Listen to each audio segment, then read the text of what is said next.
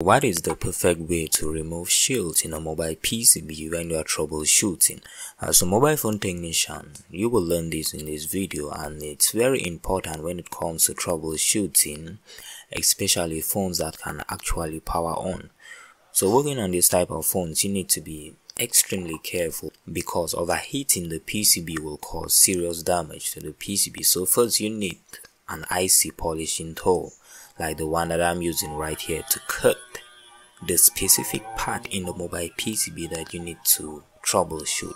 So you can use this method if the specific part that you want to work on is actually small and you don't want to hit the shield all around. Like as you can see, the shield is very big, right?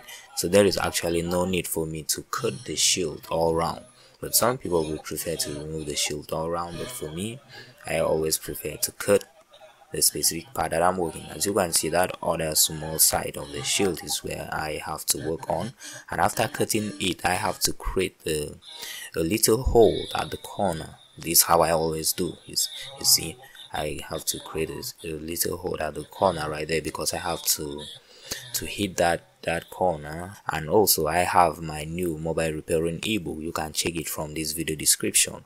It's very good, or check the link on my bio if in case you are watching this on TikTok. It's very good and very cheap with over 83 pages, so that's actually good. I have to hit the specific place that I want to remove, then send in my tweezer to that little hole. As you can see, just like that, very smooth. So when I hit the PCB, I don't have to use much force. Then just like that, I lift up the specific part that I'm working on without risking the PCB. No matter how careful you are when removing this shield, it doesn't matter the temperature that you use, you can still cause some open circuits in other ICs when removing it. So you have to use the perfect way that you can. As you can see, that's how I always do.